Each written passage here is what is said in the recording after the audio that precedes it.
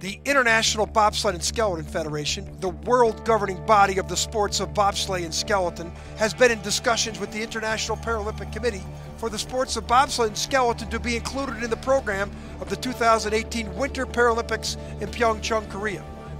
For Ivo Ferriani, the president of the International Bobsled Federation, he has made this a special project. After the Olympic of Torino 2006, somebody asked me to be the mayor. Tiziana Nasi asked me to be the mayor of the Paralympic village in Sestriere.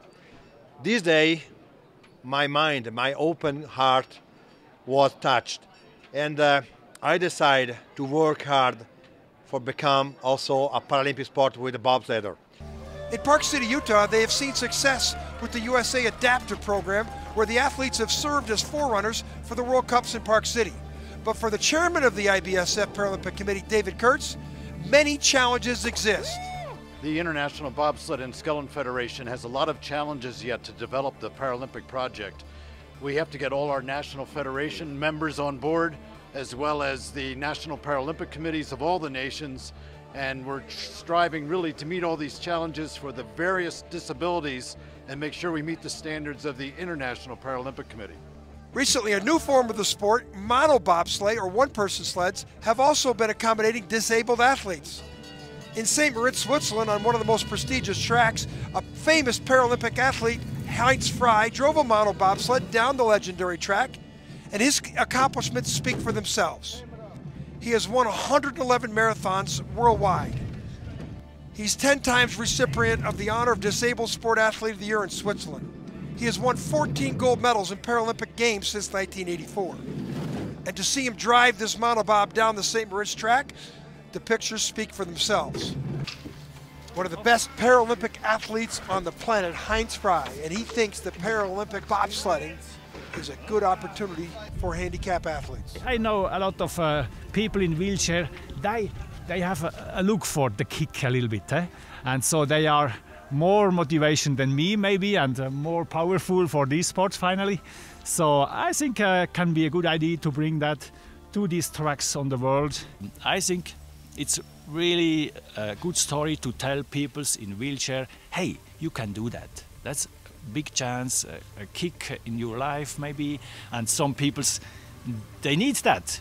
It's no difference between valid or no valid, invalid people, so that's great, it works.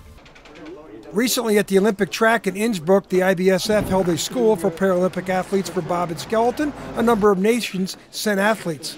And most importantly, the IOC athlete representative for bob and skeleton, Adam Pengilly, he spoke about the positive aspects of the sport.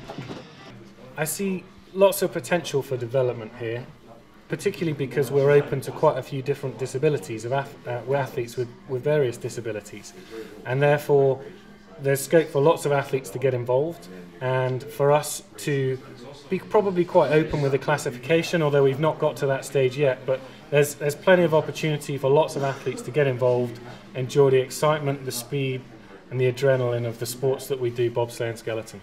Speed and exhilaration in the sports also result in crashes sometimes, and the IBSF Medical Commission has taken notes on how they need to accommodate disabled athletes. Crash with Paralympic bobsledders will be a different level of care. There's going to have to be a different way of taking care of the injured athletes and preparing the medical staff that's at the track on how to deal with people that have different abilities and disabilities, different than an able-bodied athlete. But we have, very competent medical staff at all the world tracks, so I don't see a reason why we can't work on educating them on how to take care of disabled and Paralympic athletes. There's a lot has been accomplished to date by the IBSF in its quest to get the sliding sports of skeleton and bobsleigh in the 2018 Winter Olympic Games. Listen to disabled athlete Kurt Yeager describe the potential of involving disabled athletes in the Olympic sliding sports of bobsleigh and skeleton. I think the future of the sport is, I think that the disabled athletes that are going to bring attention to this sport in a huge way, because not only will there be a disabled component to skeleton and bobsled, but the amount of attention that the disabled sports will bring to, the able-bodied athletes should completely expand upon the whole scope of the entire sport.